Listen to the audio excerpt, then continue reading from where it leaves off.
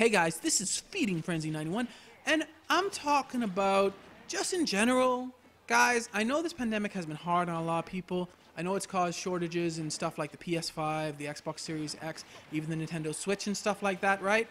But guys, I think patience is in order, and I think it is not worth it.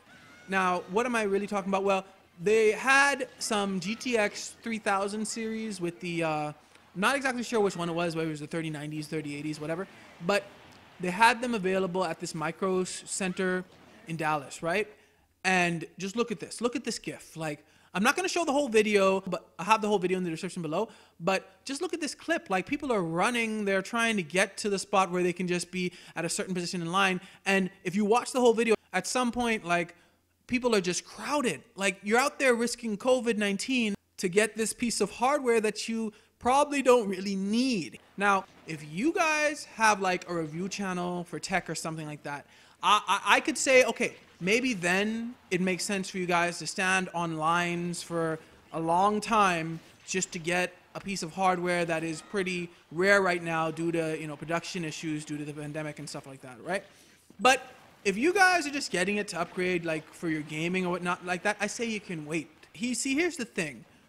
When it comes to graphics cards, whatever you have, if you're a PC gamer, whatever you have should probably be good enough to get you through at least the next between 6 months to a year. Why do I say 6 months? Well, Black Friday is less than 6 months away, and there is a chance, I don't know if it's going to happen, NVIDIA may up production maybe for Black Friday. They may actually have a bunch of their graphics cards on sale for Black Friday, and you may find more of them, so maybe you only have to wait till Black Friday to get a new NVIDIA graphics card.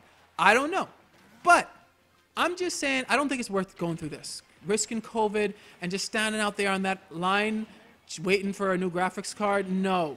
And they don't probably have enough for everybody anyway. Now, I'm not telling you what to do. If you guys want to go out there, stand online for these graphics cards and whatnot that are in limited production right now, I think due to like COVID-19 and stuff like that, you do that. I'm not telling you what to do. I'm just giving you some advice. I don't think it's worth it right now. I still have my GTX 1060. Yes, I'm not that big of a PC gamer, but I still have my GTX 1060 for now. I've had it for almost 5 years, and it's still going strong. So I think that we can all wait to upgrade. When it comes to stuff like graphics cards, and even maybe, just saying maybe here, the PS5 and Xbox Series X. I just don't think it's worth the risk to go out there and especially risk catching COVID while waiting on these long lines to get these items that may, I don't know the future, only God does, but that may be in good production again, like as early as next year.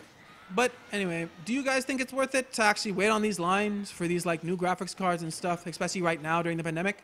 Let me know in the comments below. Thanks for watching. Remember to like, share, and subscribe. May God bless you all.